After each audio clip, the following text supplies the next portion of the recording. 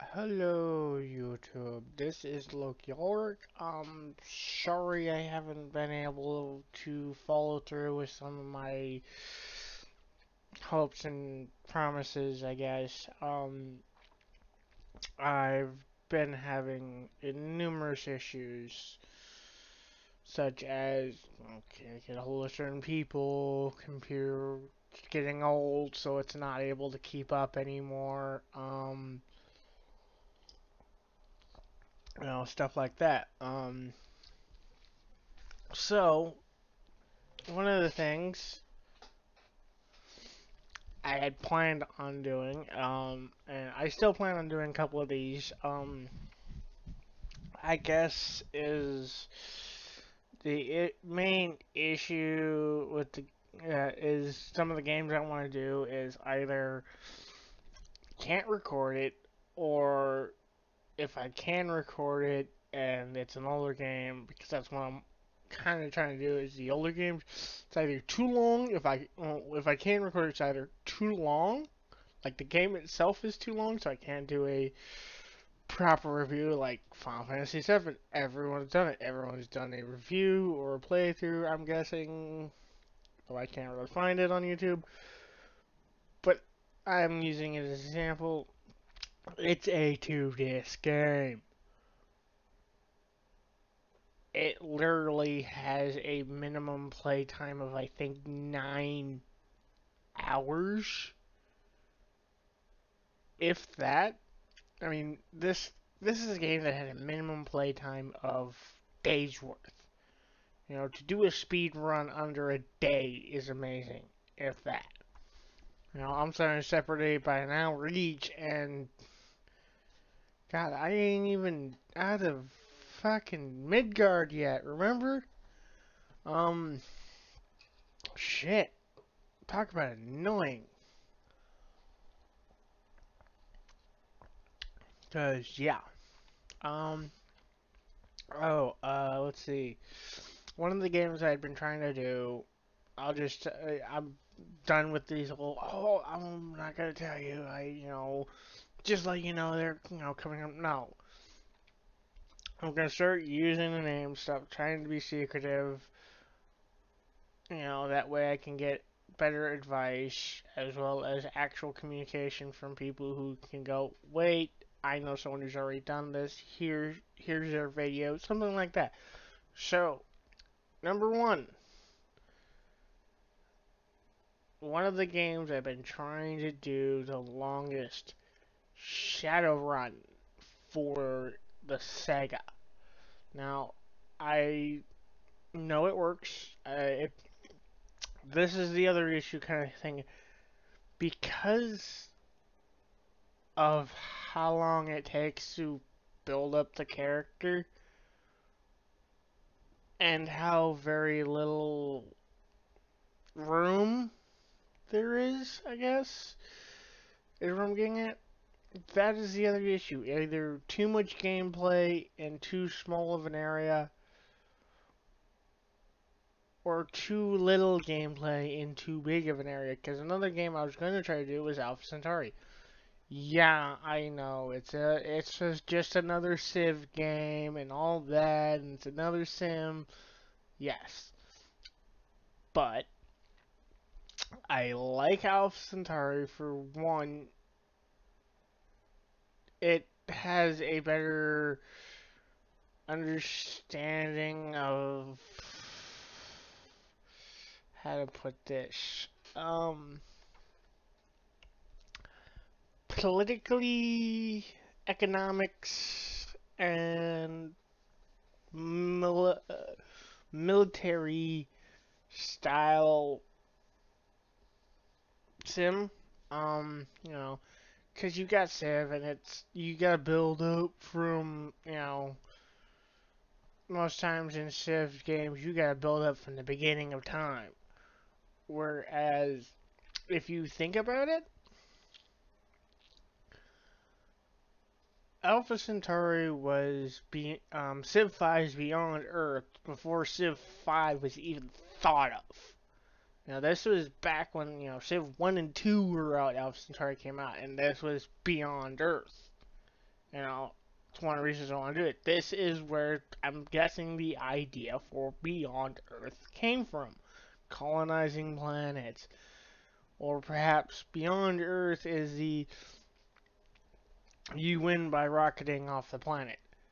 Well, this would be the predecessor of, because I don't know, I haven't been able to catch up with the Civ stuff. You know, last game I played Civ was well Alpha Centauri, and I have that in my computer right now. My only issue with it is it won't, because of how old it is. It has all the coding, you know, the piracy coding and all that, so I can't record it. Um, so yeah, also plan to do some other things. So I kind of figured they wouldn't fall through, but I had planned on some book reviews. But as I got into looking at the books, reading them again, um, like for instance, the first book I had planned on, Turning Point by Lisanne Norman. Um, Good book, very excellent book. But I mean, I can do a mini review right here on this right now. I mean, fuck, even the back has pretty much everything you need to know. Oops. Okay, there we go. You can read all that. Give it a moment. Yes, I know it's covering up most of it, but part of the thing is I'm actually giving my viewers time to read it. You know, I'm not just gonna go, oh yeah, I'm gonna do this, and then take it immediately in hopes that you can pause. You'll go back and pause it. No, I hold it up there. That's my thing. I'll hold it up there if it's something to read, and I'll leave it up there actually long enough to be read without compromising the video too much. Now, this is the first time I've done it kind of properly. I mean, if I really wanted to, I probably would have had to go just straight swink, dead center of the cam. But, you know, I'm still new at this. I'm still working on it.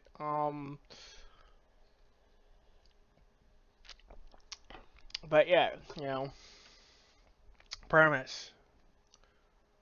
Uh, Earth won't girl who's, you know, part of the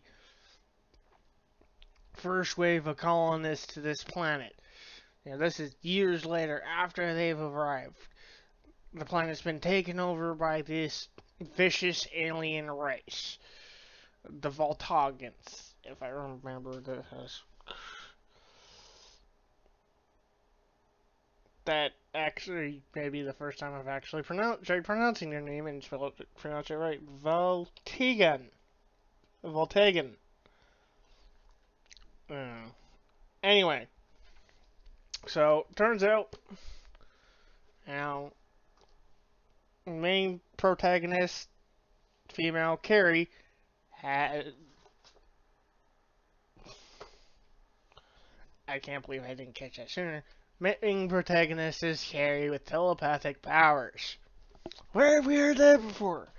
Anyway, in the beginning, sister dies, who she has, her twin sister, so, the whole twin telepathy thing, dies. Nearly drags her down with her when Kusek of the Sholan race, a bilateral feline race that can,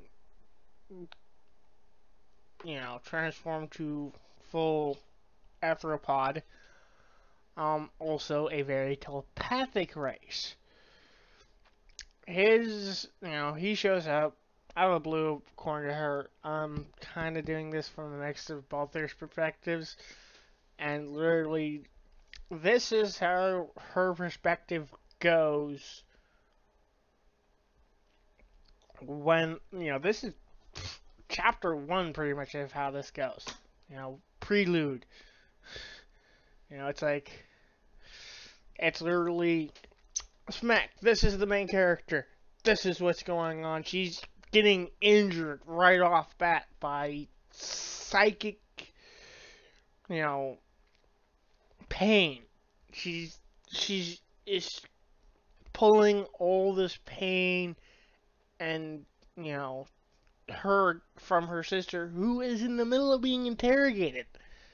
You know, this is the kind of thing that's like, this is what I miss about, you know, books nowadays, is most of them won't do this to you. This is book one of the series, and it starts off with a fucking interrogation of the main character's twin sister. I mean, god damn. This is one of the reasons I like these, you know, older authors. When I say older, I don't, you know, whatever. Anyway, you know, after that, you know, he makes connection. She wakes up the next day trying to figure out what's going on. You know, confused as hell as about what just happened the other night. Comes to find out her sister is dead. She kind of figured that out already. You know, it's as her mind clears from everything that happened, including the medication and the pain, she comes to the realization her sister's truly dead. She, for the first time ever, has sustained physical injuries from the telepathic link she had with her sisters, and nagging feelings that there's somebody out there, you know. And the book goes over to Cusack. I'm trying to remember how to pronounce it. Cusack. Nope, there it is. Cusack. So the name of Veltagan is the name of the other race, the lizard type, I think. Anyway, you know, comes to find out he's part of a scout ship that crash landed. You know, half of the crew's dead. He is a telepath who wouldn't even normally be there. You know, he disguised himself as a forest cat because he, you know, they have the abilities to come down on all fours. I guess I might as well just turn this into my turning point review at this point. So yeah, this was going to be a vlog update, but now it's a vlog review. So great writing. I mean, Lisanne Norman is a great author. I'll give her all the credit in the world. So, you know, it's, you know, pretty good sized book for a starting book.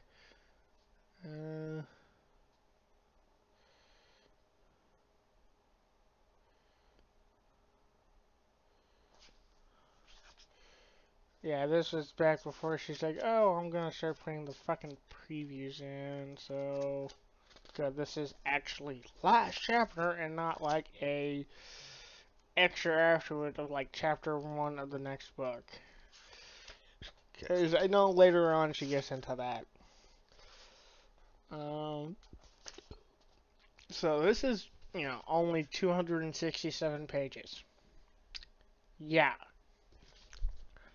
But it reads like a fucking 600-page book. It grips you, it brings you in, does not let go. I mean, I handed my roommate this book. It was like, you know, he's like, oh, I'm trying to find a new, you know, book series to read. I handed him this, expecting, you know, oh, it's going to be good, you know, he might like this. He comes back at me a day later going, do you have the next book in the series? Oh my god, what the fuck? Why have I never heard of this series before? I mean, this was reading, you know, I know he's a fast reader, but he was reading, you know, chunks of the book at a time, you know. Anyway, you know, they meet up. She gets him healed. personal life of hers starts going a little weird, and she's like, I'm done. I've told you all, this is how things are gonna be for me. I'm not following your stupid rules. I'm out of here. And she goes and runs off. And almost within the first date, gets attacked by the Voltigans. Cusack reveals himself to her at the same time. Wow.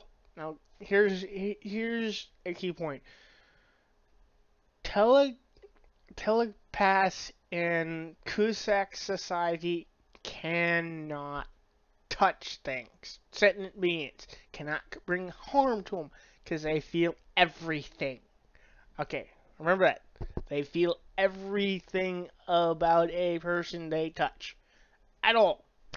Just, it's one of the reasons their handshakes, or a telepathic way of saying hello, or instead of a handshake or high five, whatever, it is literally that. They barely put their hands, and they release. That is literally how they greet each other in their world for telepaths. Because of how strong of emotions and feelings that suddenly arise and come forth. So she's having him find food, which strangely is confusing him, even because even he feels the impulse, and he pretty much that alone lets you know that okay, something's a little amiss here. What's going on? Well, she comes under attack by literally the very guy who interrogated her sister, and remember they're twins, so he's confused as fuck. And Kusick somehow, after he hears a cry of help, literally, hold on, let me see if I can't read where it is.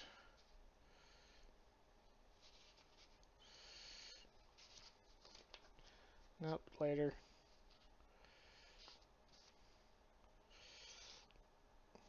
Because if I can find where it is in the book, I can let you know how much of a section I've just pretty much summed up for you.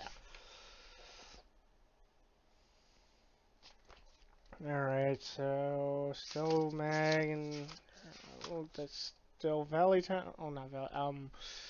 Still Hometown.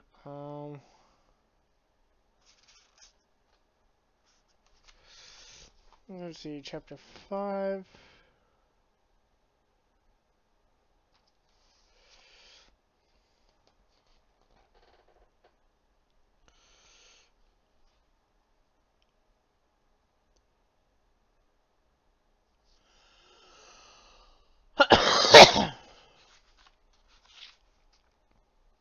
Okay, here we go. Chapter 4. So it's literally.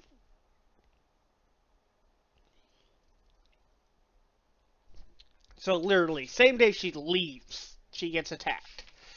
This is around, I've already covered what? Almost the first 100 pages in this amount of time. I know I'm running along. Oh, wow. It's only been 18 minutes now. Alright, so. Because, she just sent him off to hunt, so it's sort of a little instant right there what just happened beforehand. Cusack ducked quickly below a low bush in a small clearing. Ahead of him, grazing several little rabbit creatures, tensed and sprang. A slight second later, a scream of terror sent the animals rushing for cover. Cusack's mind seemed to explode with the sound. "Help me, Cusack!" The cry vibrated in his skull, catching him in mid-leap, felling him like a stone. He lay there, stunned for a moment by the force of her call. "Coming," he replied briefly, trying to ignore the buzzing in his head as he got to his feet and began making his way swiftly back to camp. "What kind of danger?" he demands, tightening his link with her as he sensed her thoughts becoming incoherent with terror. Voltigans, she replies back. He uh, turned into her mind instantly seeing her back against a tree ringed by 4 Voltigans. How you live, hissed their officer, taking her face roughly in his hand and turning. We kill you, I know. Kill you, kill again, but later. You killed her, whispered Carrie. Her hand going up to catch his wrist. The physical contact let her feel his mind, and you enjoyed doing it, you bastard.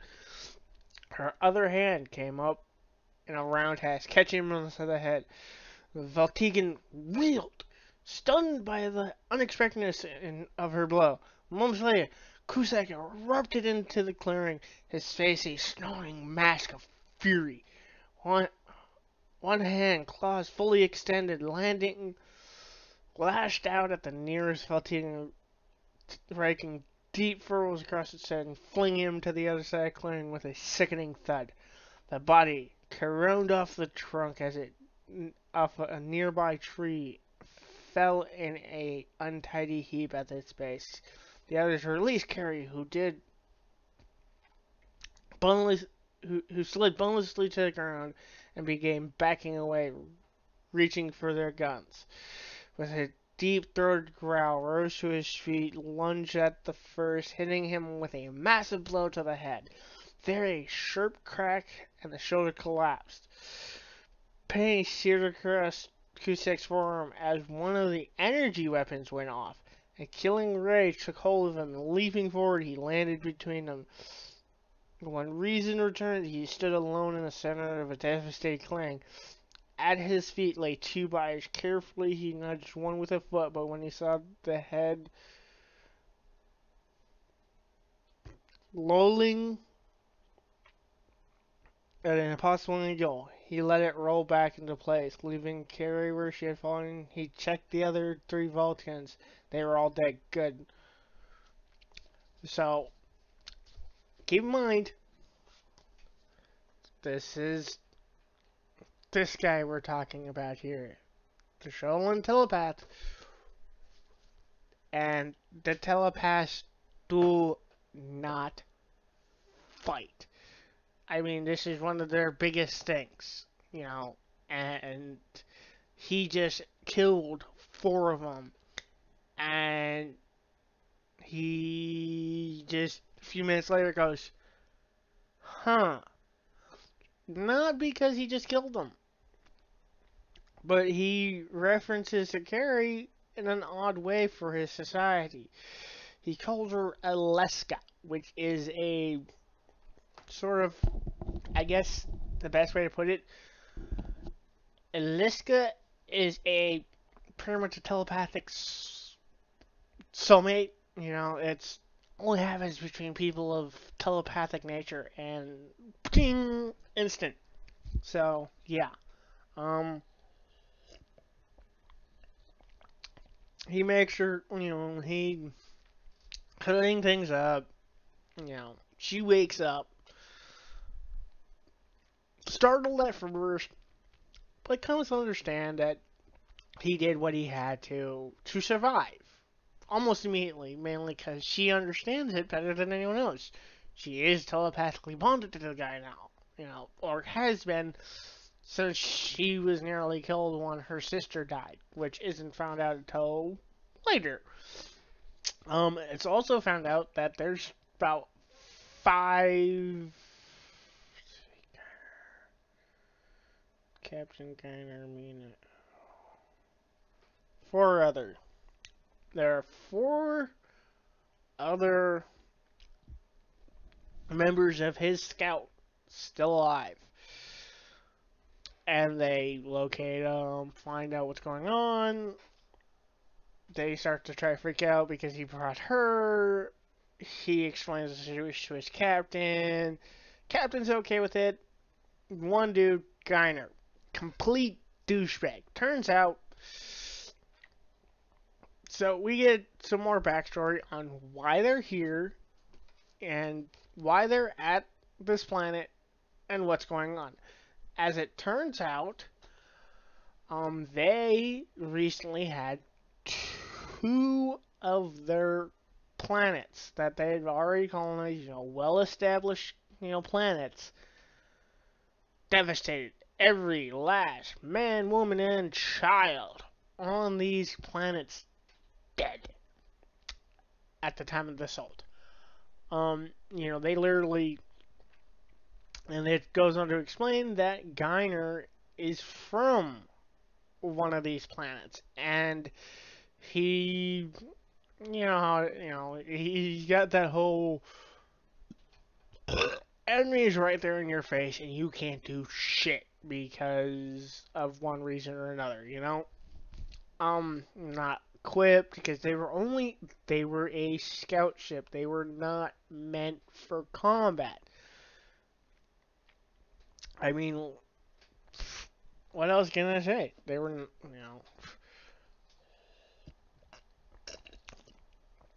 so they spend time healing, and Cusack spends the next few days, week. I don't know. It doesn't kind of. It seems like it's between a few days and a week that this next couple of things happen. So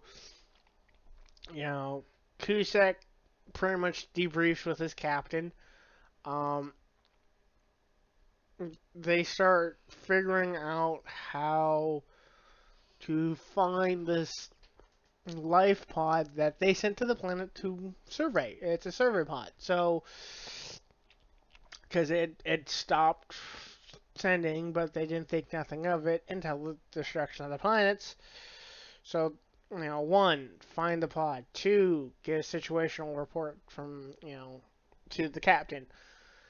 Three, a fight. Now get this. Second fight, Cusack's in. Fight number two.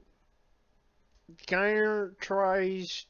They have a clan and challenge system set up into their society where anyone of the same rank can challenge each other or one. Okay, so imagine these three fingers are ranks.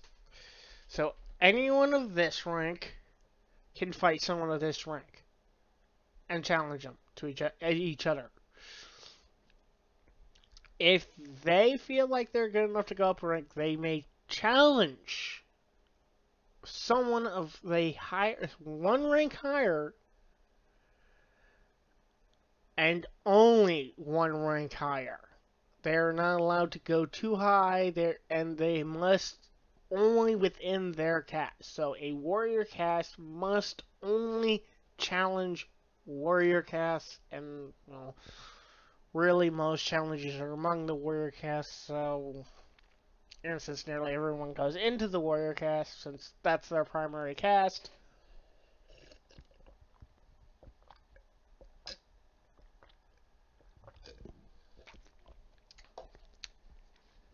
it's rather hard to describe their society because it's a clan and caste base.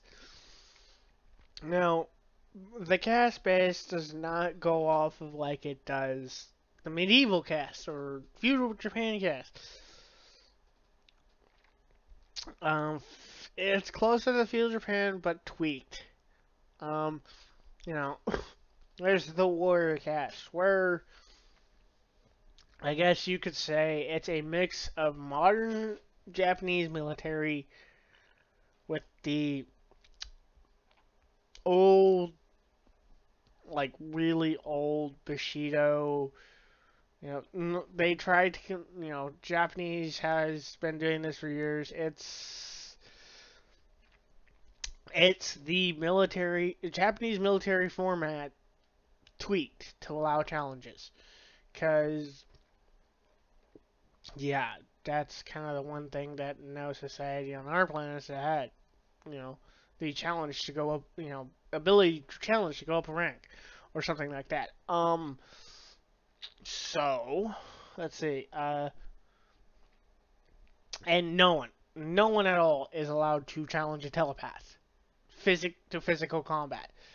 So Geithner makes the accusation. First and foremost, he accuses Cusack of using his mental telepathic ability to manipulate and pretty much force Carrie into a relationship. Obviously not true, as you know, you've already read that's not true. But it's what I like about this is it starts off with these two. It follows these two. It always follows these two. Yeah, it spreads out. It like in later books, you know, it spreads out, and I like that. All right, you know how Game of Thrones has so many perspectives, or you know, let's see, Wheel of Time. It follows about fucking 8 different characters all at once. You know, this one does too, but it first establishes the main, and you know, person or two, depending, like Wheel of Time. You know, then it establishes more characters, and you know, Wheel of Time it establishes like fucking 10 to 20 characters and tries to follow about half of them. Well, this one it establishes sort of a set group and tries its best to follow that group while you know adding in here to follow them for a while, then adding over here, you know, because of you know it's going off of you know clan style thinking, which I like. You know, it chooses a group of people who, as far as I can tell, later on, every person in the group is a member of a new clan that is established later in the series. So, you know, Cusack wins, but, you know, he's having, you know, slight issues because he does get injured. But he wins. So they go about it. They're like, well, we need, you know, they find the life pod after, you know, figuring it. They figure out where the life pod's at through telepathic abilities that, you know, Cusack people are like, whoa, we've never heard of half these abilities kind of thing because humans have well documented thoughts and hypotheses on the capabilities and the idea of, well, these aren't the only abilities. We have hypothesized there's dozens of abilities, and you know, Cusack's race has focused primarily on the receiving and sending of information via the mind, which is a very good one. Which you know, because it's they can sense you know the information someone's sending, whether or not it's true or false. You know, whether or not you know it's complete of what they've said. All sorts of things. You know, they can sense every emotion, every dip in a normal, honest conversation. If it's like, they can sense everything pretty much about that. That's it. You know, remote viewing, which is how they find the life pod, completely new to him.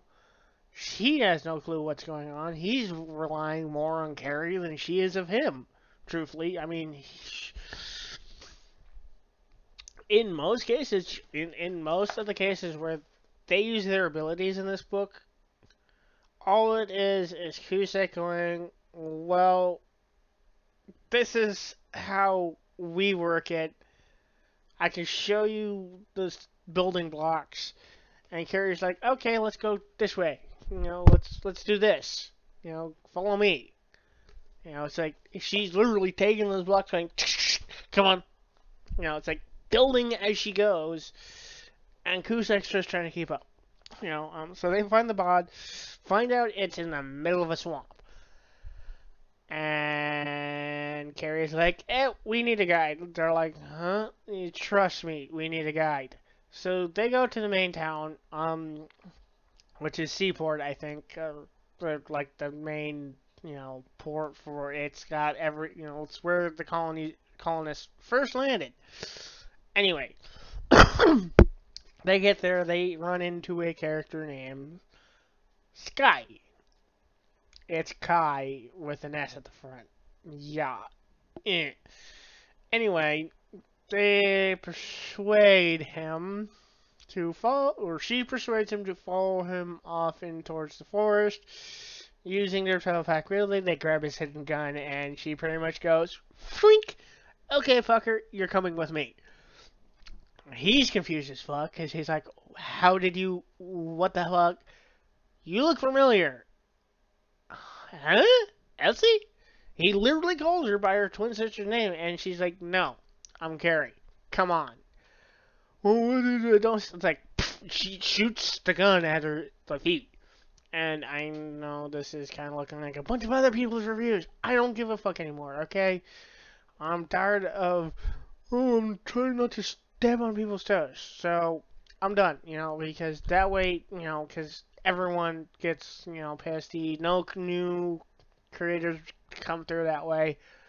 Anyway, she shoots at the ground, and he goes, "Okay," and suddenly he's being blindfolded from behind, and he's like, "Who?" And she's like, "You'll find out later. Come on." So they take him off, and she manipulates his mind barely. That makes it so that he can't run due to some mental manipulation. Kusa's like, "Look, we have a code. You cannot simply alter someone's mind. You cannot simply go into someone's mind.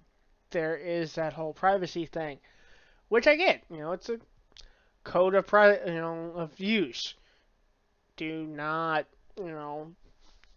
the only thing left in a telepathic society is one's mind primarily, and barely that. I mean, these people have grown up with telepaths, so their race has a natural shielding against telepathy, and they have built technology that actually helps shield against telepathy. So, again, I'm giving fucking a lot away. That's fucking 3, 4, 5 books down the road, pretty much. Anyway, or technically 2 books away.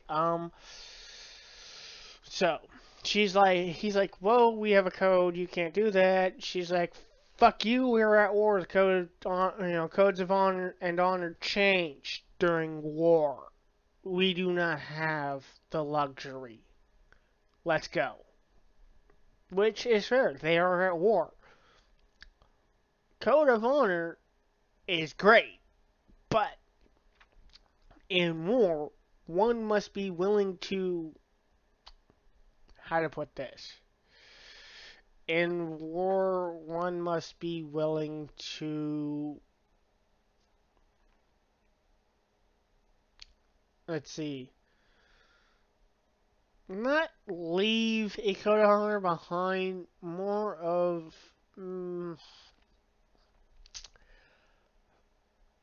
because, in the code of honor, it depends on the code of honor you're referring to. Because, if you go with European medieval society, the code of honor didn't have, dying in battle was not something they wanted to do.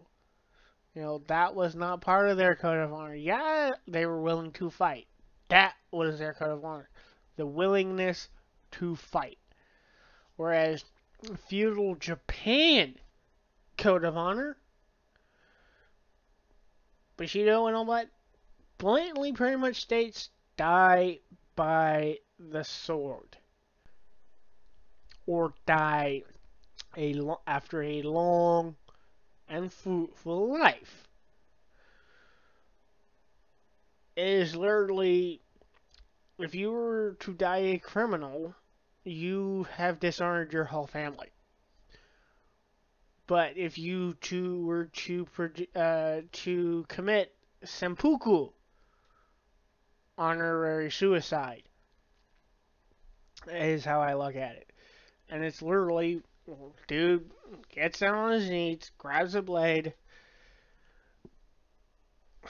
thrust once, cuts, and again, and again. Tries to get up to 3 cuts. As soon as his head drops about that far, as soon as his head, another guy standing there with a full-on katana literally sits there at the ready. As soon as his head falls, swink, off goes the head. It is a honorable because it's the closest they could do to an honorable death in battle. He is first wounded and then killed with the greatest honor of having your head cut off. Now, that is why it's so, I'm going off of societies that I have, I'm a bit of a history buff, so I know a bit about history. So it's like, when I read this book, it's like, I'm trying to cobble, okay, where did, my brain goes into analyze mode. It's like, okay, where did they get this part of this part of this?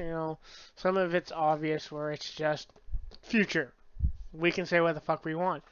But when it comes to a society built universe, it's like, this is, you know, like I did with Cusack's Society. How it was built, what it was based on, all that. So, and yeah, so they get Sky, he shows them to the live pod, they have some, misadventure on the way. They get there, Sky's like, haha, we have a ground car, I'm not gonna pull my ace. So like, that dude, I would have slapped him right then and there, like, dude, fuck you. You could have told us sooner, so if we ran into any real danger, we could have called for backup, explained the whole situation, because either way, they're going to come because of the aliens. So, they get to the life pod, they do some recuperating, come to find out that, Carrie is exhibiting the symptoms of fever, all that, the symptoms of an infected wound that she don't have. She's exhibiting the symptoms that Cusack should be feeling. Shock, pain, all that. So they give her, that's when she starts learning how to bury her mind, stuff like that. Sky calls in his, to his commander and goes, when he first calls up, it's like, dude, they're like, dude, where the fuck you been? You better have a good excuses. He's like, just like, look, stick me straight to the commander. Fuck the passwords. This is too important for it. Give me a secure line. And like, oh, you have a, and he's like, just do it. He's like, this is important, dude. Come on. If I've been missing for days and suddenly call in saying, hey, I need a secure line, you give him a fucking secure line. Okay? So Captain's like, dude, do it. Just shut up and let him through. Give him that give us that secure line. Obviously, it's important because I think the commander was kind of listening, and obviously, like, okay, that is one of the issues though with books that it's very hard to express. I mean, grammatically, you kind of know, okay, he's shouting, he's yelling, he's not. They use emphasis, italics, bold, whatever. Exclamation points. They do the best they can. But the difficulty is discerning the difference between the basics. The base similarities. Like, you can't tell when someone's being serious or casual because it There is no writing difference for serious and casual. You put an exclamation point at the end, it it becomes, instead of I'm being serious, to oh my god. You put a period, it's just back to it could be serious, it could be casual. It's hard to tell. And in my mind, when I read that section, it's like, why? Oh, why? I mean, obviously you'd be able to tell in his voice that it's fucking serious as fuck. Why would you delay him? As soon as dude couldn't, like, dude's probably frantic a little, like, dude, give me a secure line to the fucking commander, dude. Let's go. He's probably starting, on the end there, like, come on, man, this is important. So they explain what's going on. They get the ground crew, group of Terrans come with the ground crew. They work out a plan to assault the base and send a transmission to the main ship that they're waiting on.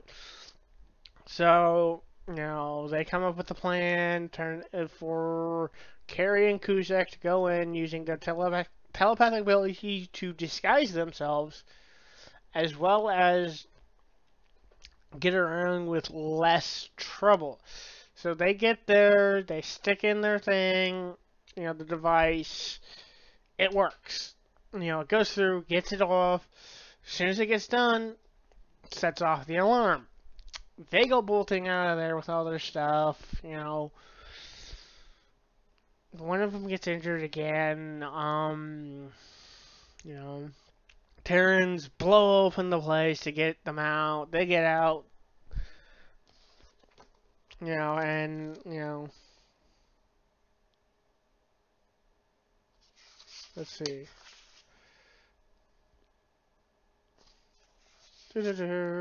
Yeah, since it's only like 264, I said 267. Let's see. So yeah, I'm already gone through the whole book, and it's only been 47 minutes.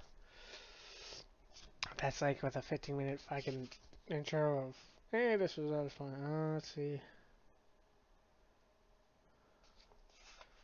Okay, it literally ends with them escaping.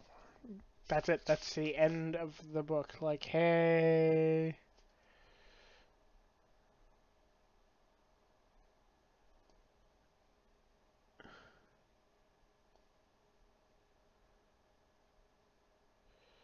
So yeah, literally it goes. Oh, and a bit of a really funny moment. So they're good mention of coffee. They make and grow coffee on this planet, so fuck yeah. If we could find a planet that could support making coffee, fuck, why aren't we there already, right? Um, so, coffee is mentioned really early on. It's like, it kept getting mentioned, which at first confused me a little, up until, it's like this incessant like, when they started bringing up coffee a little too much, or something a little too much, like cigarettes. They bring up cigarettes, but it's no more so than normal. But coffee, they kept bringing it up every so often. Like, oh, we gotta try this coffee. We gotta get this coffee. We gotta, I need coffee. I need coffee. Like, what was it about coffee that's so, Come to find out, so the Terrans bring the ground car, and really funny scene, pretty much. It comes to turn out a really good, strong cup of coffee. I mean, even the person who brings the coffee is like, this ain't strong shit to us. This is mild at best. It's actual coffee though, not the instill crap. So they make some coffee. It gets distributed to everyone, and come to find out, it's alcoholic to the Sholans. So, drunken felines all over the place, right? Not really. Everyone's been sipping, except for Cusack, who's had it before, so he's like, he just pretty much chugs it. It's like, oh my god, coffee again! So,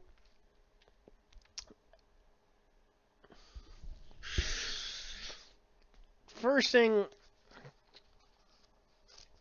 it's like, huh, interesting. And because what makes it really so funny is the fact that the two people involved, the two main people that are supposed to be involved with, is just yanked out pretty much. It's like, okay,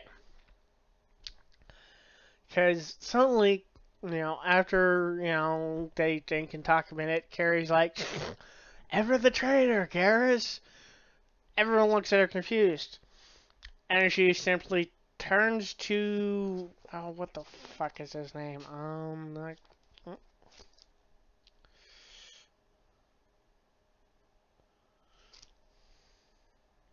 alright, Garrus is the Sholan captain. Who is the fucking...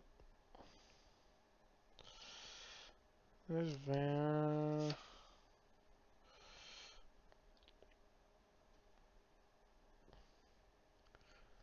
Okay, so this is obviously close to a...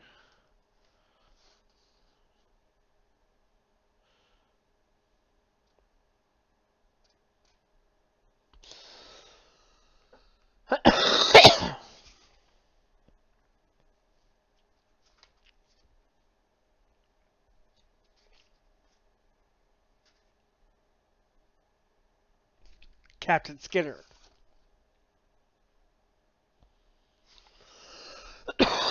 So Carrie turns to Captain Skinner and goes, he's about to suggest, that, you know, that coffee is become, traded. It's like we get like, hey, he wants to set up a trade route with you guys for coffee to be sold as an exotic, hot, alcoholic beverage. Dude, if we could find something like that, hell yeah. I mean, the closest we got is fucking Irish coffee. And that's only because, well, the Irish pour fucking whiskey in their coffee. And I gotta admit, that's actually pretty good. But, or sorry, Bailey's Irish coffee, because apparently only Bailey can do it right.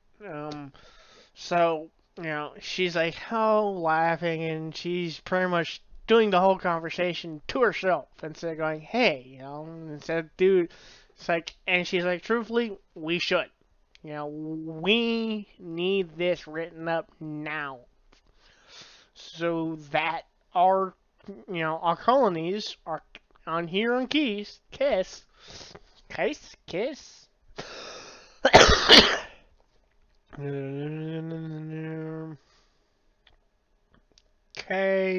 yeah,